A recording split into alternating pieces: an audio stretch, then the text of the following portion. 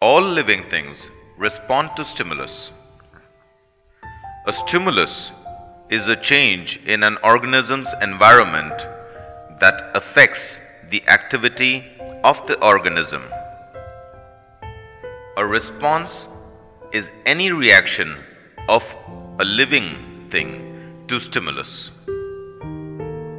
All living organisms show response to stimulus, which could be change in external or internal environment such as temperature, light, and sound.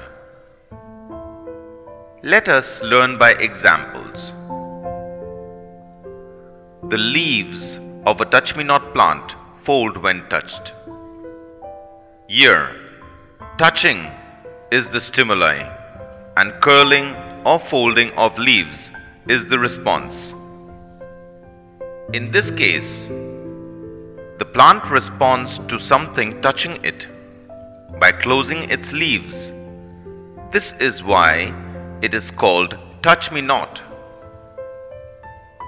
We can see another example of plant responding to light and temperature. Take a small potted plant and place it near a window through which sunlight can come in. Leave it for a few days. What do you observe? You will notice that after a few days, the plant has bent towards the window from where the sunlight was coming. Plants usually display a positive response to light, which means they grow towards a light source.